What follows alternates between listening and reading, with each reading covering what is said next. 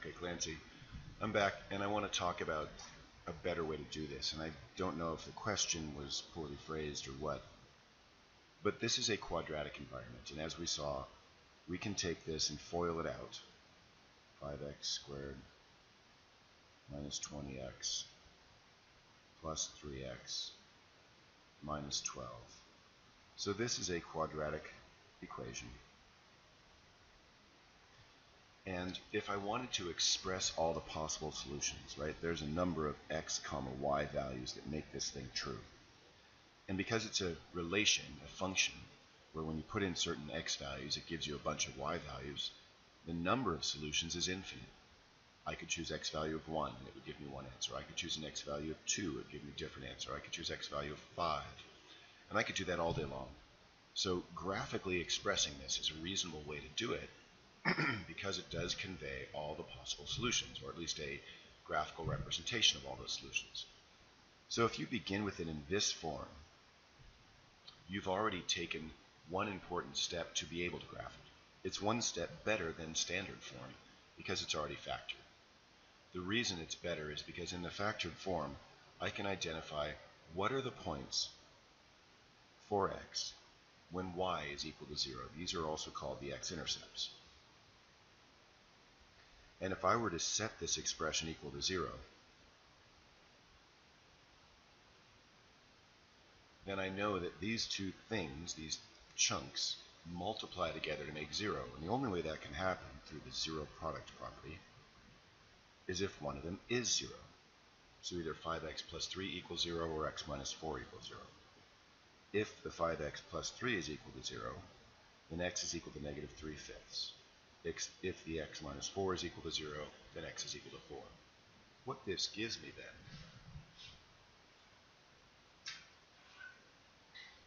is an ability to graph this thing using what we call the 5-point method.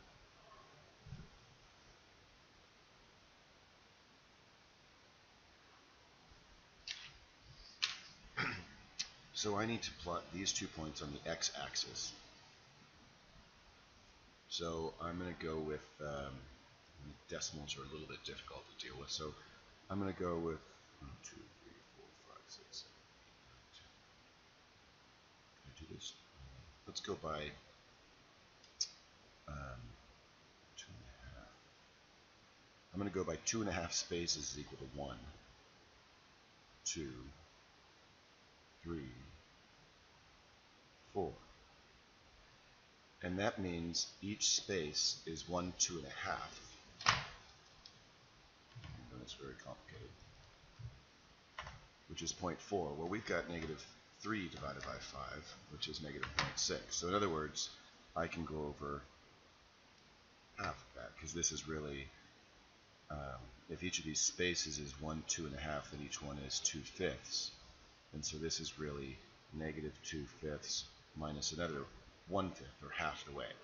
So this is the point negative 3/5. That's an odd way to do this, but because the numbers, that's kind of what we're forced to do.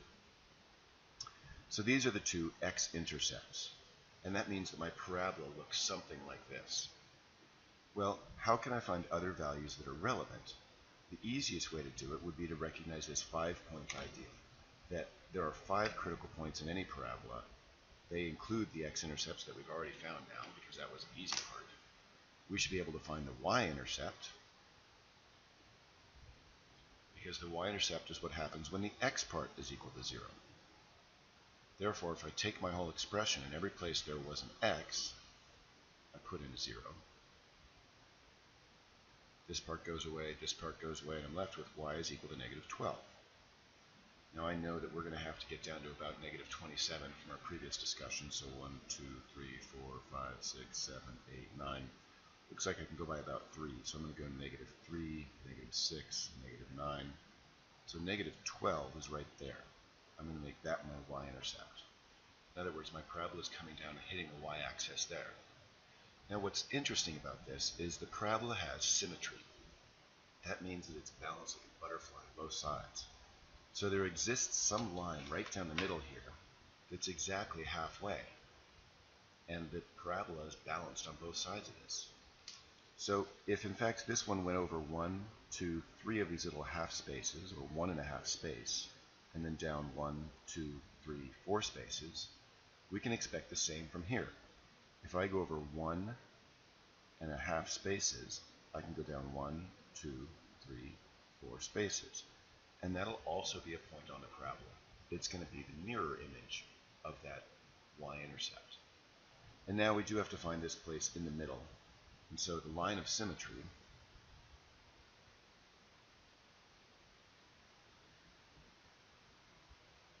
will be the average of the two x-intercepts.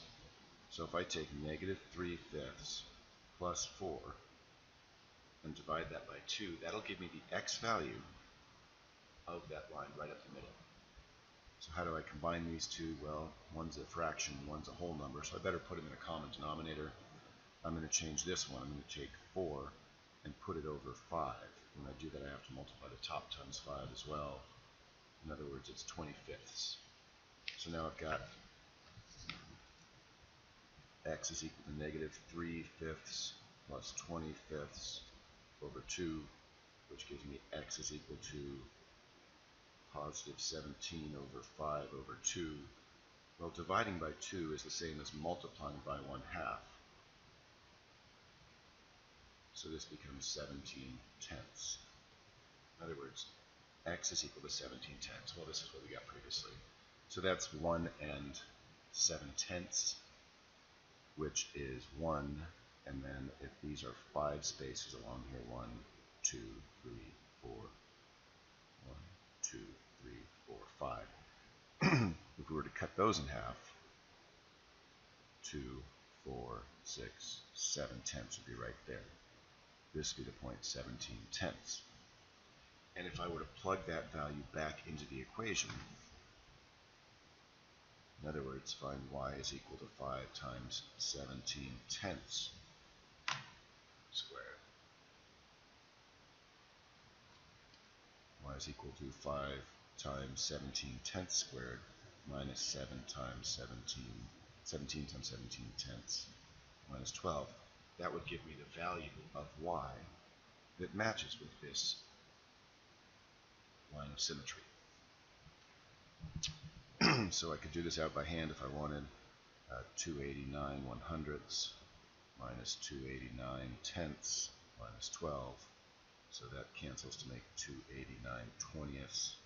And this is going to be, okay, so we'll put those into 20ths as well, which is 565 78 20ths. And this has to be in 20ths, so it's minus 240 20ths. So these two combined, I'm going to make 289 20ths minus 778 20ths, which means that together that makes 500 and, what is that going to be? So if I do 778 minus 289, that's going to be 9. Take away from there, 6, 18, so 6, that's going to take away from there. 8, 449. That's not right. 778 minus 289.